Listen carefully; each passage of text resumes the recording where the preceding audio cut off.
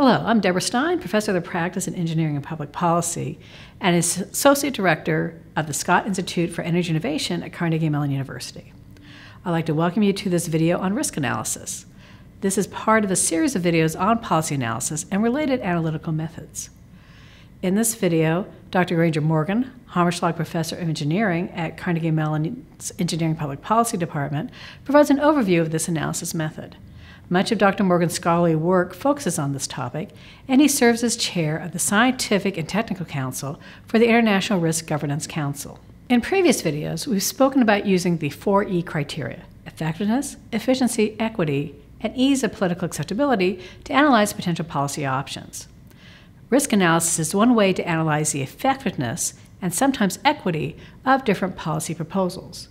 Equity is the degree to which a policy is fair or not fair. Effectiveness is the degree to which a policy is likely to achieve societal goals. After watching this video, you will be able to explain why risk analysis is important, to identify the key elements of a risk analysis, and discuss the differences between a good and poor risk analysis. So, Dr. Morgan, thank you for joining us to talk about risk analysis. Let's start with an obvious question. What is risk? Well, most dictionaries define risk as exposure to the chance of an injury or loss, and there are two key concepts there. The first is chance. Risk is probabilistic. That is, we don't talk about the risk of things that are certain. Loss is the other important element. We don't talk about things like the risk of winning the lottery. Now, of course, I suppose if you won an enormous lottery jackpot, there could be some downsides to that. But basically, risk involves uncertain events that have negative outcomes. And there's always been risk in life. Virtually everything we do has been risky in some respects. But modern society, in part because we live longer and we have more disposable income, has gotten a whole lot more concerned about risks than perhaps our ancestors once were. And can you give an example of why risk analysis is important to public policy decisions? Sure. I mean, everything we do, as I said, involves some risk, and when we make public choices about engaging in a particular activity, like building a new transportation system, building a new automated runway system for aircraft, there are always risks, and so it's important to do an analysis to make sure that the level of risks are appropriate to the activity involved. And so what is risk analysis, and what are its key elements? Well, to answer that question, I have always found it useful to use a diagram which looks like this. And rather than using the abstract, let's talk concretely about things. Maybe, for example, this human activity is a power plant that's emitting air pollution, and then exposure processes would involve things like modeling the pollution's movement through the air. If, on the other hand, it's something that's a discrete event, like an accident, I could use strategies called fault trees. Then on the next box, effects processes, if I stick with air pollution, that's things like how the air pollution affects my lungs, so maybe I'm more likely to have asthma, but it also affects things like sunsets, which might get redder. Notice that I said redder and not prettier. It may also be the case that plants grown in, alfalfa, for example, grown in sulfate-poor soil might grow more successfully. So that's this second set of things that we've called effects processes. And on the slide, I've also plotted an example of an effects process. This is the risk of, the relative risk of getting lung cancer from cigarette smoking as a function of how many cigarettes one smokes every day. And you can see that as one smokes more and more cigarettes every day, the risk of lung cancer goes up. So this first half, that is the exposure and effects processes, when a risk analyst does an analysis, almost any good analyst you turn to, you'll get very similar results. That's because this is largely a value-free activity. The right-hand side is more value based. And so, for example, people look at the environment and ask what's happened. Now, if I got asthma, I'll notice that.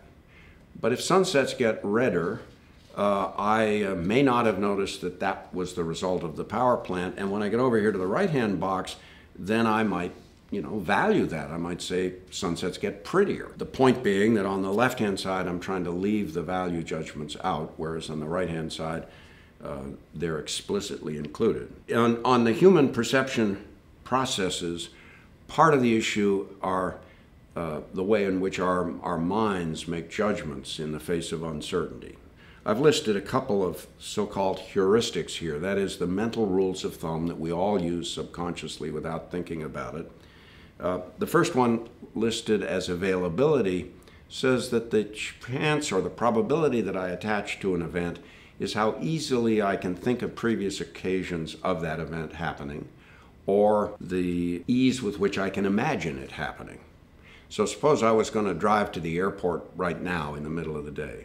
What's the probability I'm going to encounter a state policeman? Well, I've driven that road many, many times this time of day, and so the ease with which I can remember how often I encountered a state policeman will probably be pretty well correlated with the judgment I make. On the other hand, I've never driven at 2 a.m., and if you asked me to judge the probability that I would encounter a state policeman if I made the drive at 2 a.m.,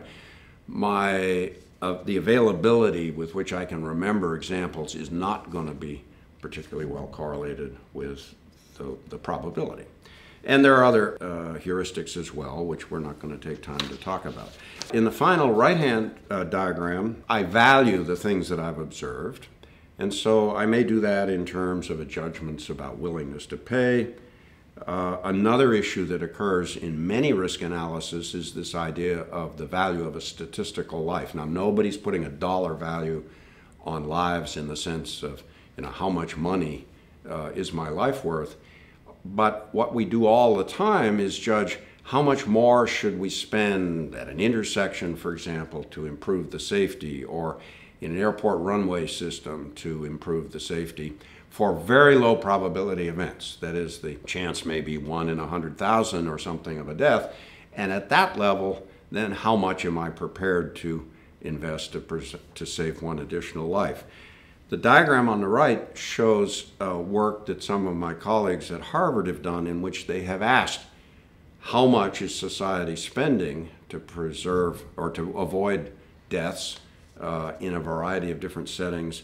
And you can see that there are some probabilistic situations in which we're spending tens or hundreds or more than hundreds of millions of dollars, whereas others in which we're spending just a few thousand, and indeed some where we actually save money at the same time. And so one of the issues here is that society needs to think a bit about how do we choose an appropriate level of investment.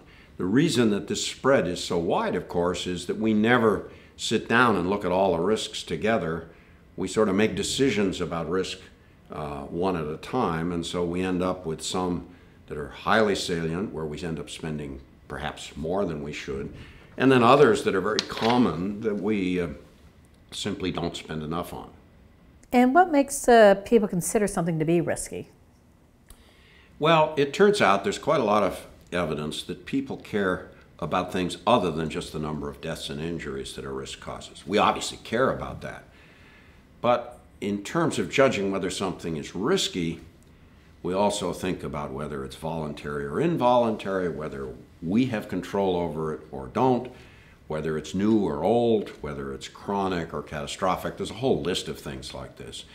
And there's a strong experimental literature which shows that if you ask somebody how risky something is, all those factors matter. On the other hand, if you ask people how many deaths or injuries occur from this particular risk, they do a pretty good job of judging that, but they roughly know the number of deaths, and that is not quite the same ordering as you get when you ask somebody how risky something is, because all these other factors matter. Consider, for example, two risks.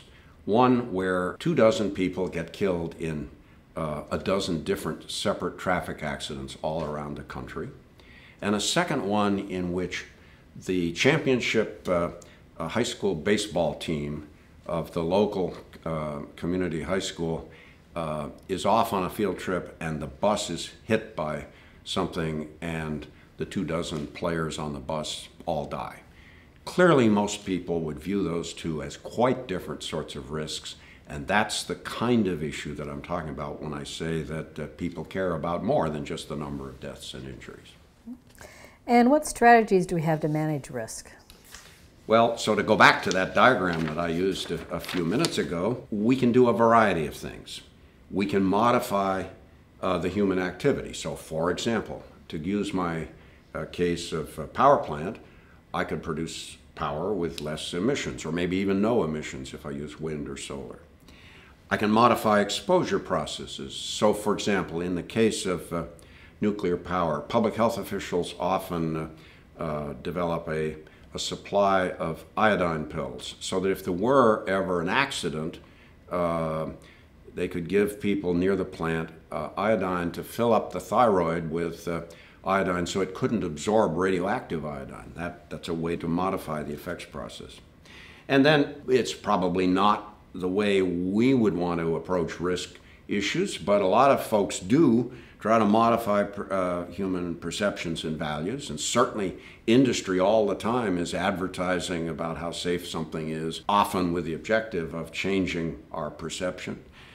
And then at the right-hand end here, benefits and costs, I can mitigate or compensate. That means things like insurance. I mean, there may not be anything else I can do, but I can at least insure against the event. And so to take an example like a fire in my house, I can modify exposure processes by making sure that I don't have aluminum wire, for example, that might cause short circuits and start a fire. I can modify effects processes by making sure that I have smoke detectors so that